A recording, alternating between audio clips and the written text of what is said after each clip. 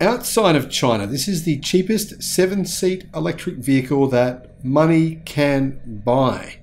A lot of people are saying it's still way too expensive, and Inside EVs says it sucks. But you know what? I think it's actually pretty good. Most people don't need 7 seats all the time. Just as an occasional feature, it makes an incredible amount of sense. Hello my friends, welcome to the channel. I'm the Electric Viking. Great to see you. Thank you for tuning in.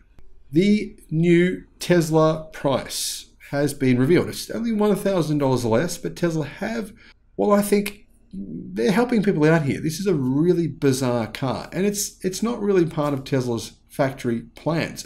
Generally, when Tesla make a car, right, they'll make, say, 3 models of car. The long-range version, the performance version, and then the Spartan base range version. And there's very few options you can select. However, one of the very, very few options that you can select is to get 7 seats. Now, the Tesla Model Y, in the past, you could pay an extra $4,000 US. You could go from having 5 seats to 7 seats. They 2 small seats in the back. Of course, they're for kids, right? They're not meant for adults. All these clowns saying, oh, they suck because they're only the size for kids. Of course, they're only for kids. Who's going to carry 2 adults in the very back of the car? It doesn't make sense. Anyhow, the point is here. You don't have to get this option, but I think it's pretty cool that they have this option now. They've reduced the price from $4,000 US to $3,000 US. Unfortunately, there is a caveat here. You can only get the 7-seat option on the Model Y long-range version, not the base model version that's built in the Texas factory. Here's what Tesla says about the 7-seat option. Model Y provides maximum versatility. It's able to carry 7 passengers and their cargo. Each rear seat folds flat independently, creating flexible storage for skis, furniture, luggage, and more. The liftgate opens to a low trunk floor that makes loading and unloading easy and quick. So if you do get this option, you still can fold these seats flat into the floor. Why is that? Because Tesla's boot floor does actually have a space underneath it. So these will fold into that space essentially. Tesla has tested a variety of price points for the 7-seat options.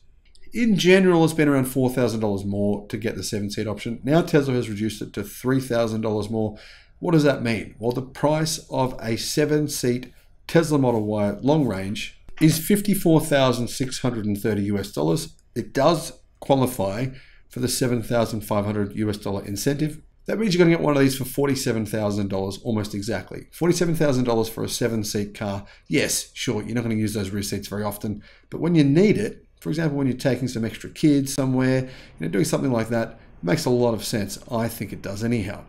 And one of the things people say is, how on earth did they fit 2 seats in the back of a Tesla Model Y? Well, I was thinking the exact same thing. However, the Tesla Model Y's boot space is so much bigger than what you would think it is.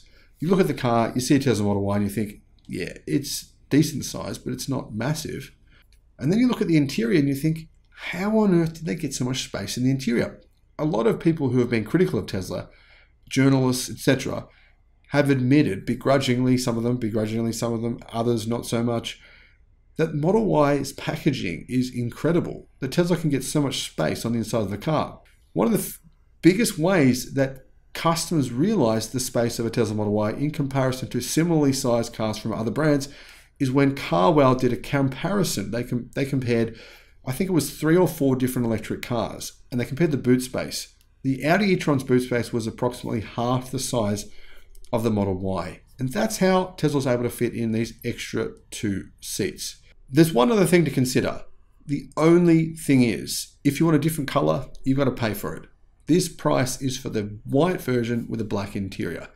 If you want to get a white interior, which I don't think is a great idea with kids, or if you want to get a different paint color on the outside, you do have to pay a little bit extra. Not the end of the world, but it's worth mentioning. Now let me know what your thoughts are on this in the comments. Thank you for watching. Bye-bye.